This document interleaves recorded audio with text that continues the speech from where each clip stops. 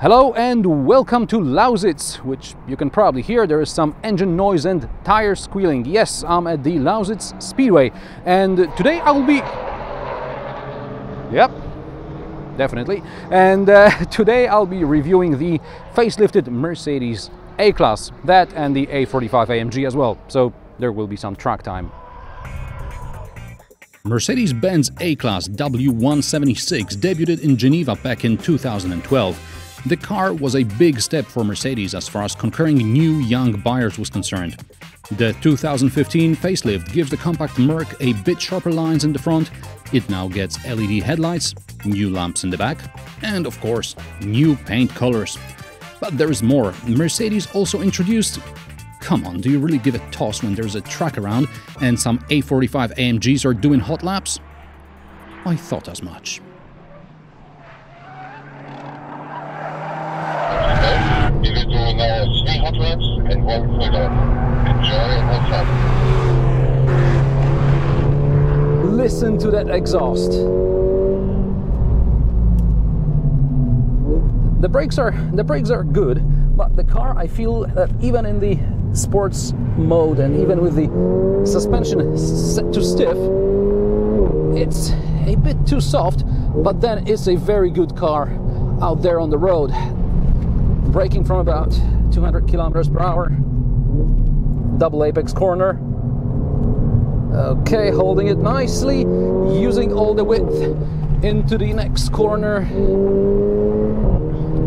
And braking again for another hairpin. I think this car is much more fun on the road than it is on a track, or maybe I simply don't know how to drive it on a track. Now I can use my speed to carry me through the long straight. We're going here up to about 200 kilometers per hour, 210. Hard on the brakes. Hard on the brakes. And the car is dancing a bit. Maybe I was on the brakes a bit harder than I wanted to, but there's a guy in front of me also braking. I think I could spend a day driving like this. 381 horsepower, that's what this car has now. It's not something you really need on the road. Into the next corner, okay, I actually got the apex there. Now that's good. Now that I'm doing the cool down lap, I have time to switch back into sport from race mode, and I can feel that the car is a bit softer. I finally realized there are a couple of dials here, sport dials, and I never even once looked at them because there was simply no time. I was focusing on hitting the apexes, which I probably failed miserably. Okay, I'm no racing driver, so after 3 laps on a track, I can say fast and good brakes. I also think the race mode suspension is a bit too soft for the track, but A45 AMG is going to be used mainly on the road. Perhaps someone will go against all advice and activate the race mode on a public road, and the suspension will be plenty stiff, working overtime. Speaking of which, the refreshed A-Class can now be equipped with adaptive dampers. The system works with dynamic select switch, which now lets you program driving modes. And there's a bunch of other new functions which, unlike the AMG's 381 horsepower, you may actually use in everyday life, like Apple CarPlay or MirrorLink. I won't bore you with what the A-Class back seats and boot look like. Nothing's changed over there, so watch my earlier review of the A-Class when it came out. But how's the facelifted A-Class on the road? This car is very important for Mercedes-Benz. It's been a very popular car, and it's also been a car that helped them win a lot of new clients.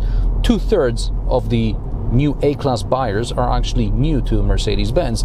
These are people that Mercedes stole from other premium car manufacturers. With this facelifted model, they don't want to change too much, but they want to make it a bit more up to date, let's say.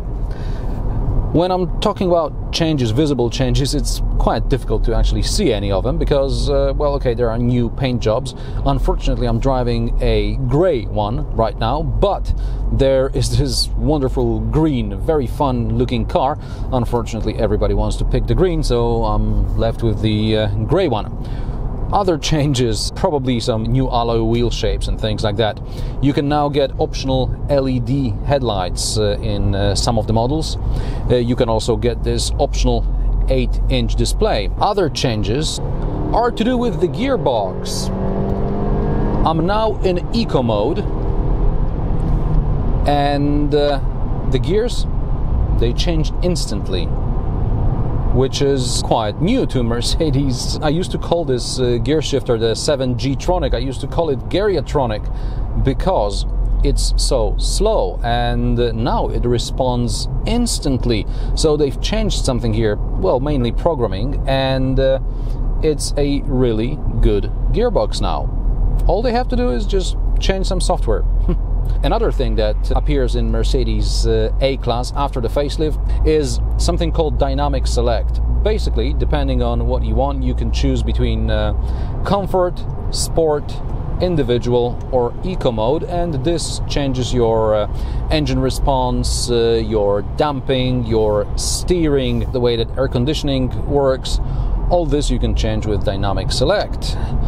The sound is not particularly inspiring, but this is a normal car. This is not the sort of sport AMG line version. With the A-Class, Mercedes also lowered the base model price, 23,000 something euros, and this base price is there mainly to look better in the ads, because Mercedes say that people usually get this car with some options on it. But if you see an advertisement for the facelifted Mercedes A-Class, it's gonna say, let me check, 23,746 euro and 45 cents.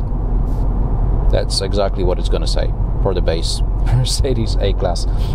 There's one more thing I find annoying in the A-Class, and that goes for the pre-facelift and the facelifted version, and that's where the dynamic select button is located. Previously it was just a mode selector button. It was comfort, manual and eco. So it's located down here next to the hazard lights, and first of all, this isn't the best place to put the hazard lights in, because if there is an emergency situation on the road, I have to take my eyes off the road and look for the button.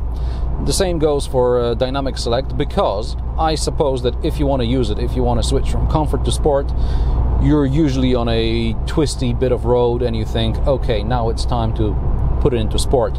So you look for the button and there goes your turn, and you know what I'm on about. So anyway, let's go from comfort to sport. I pressed it so many times and now I'm in sport, and let me have some fun. The 23,746 euro and 45 cents base sticker price, that's in Germany, is for the A160 with a 102 horsepower petrol engine. The frugal choice is the A180D Blue Efficiency, which allegedly uses just 3.6 liters of diesel per 100 kilometers in the combined cycle.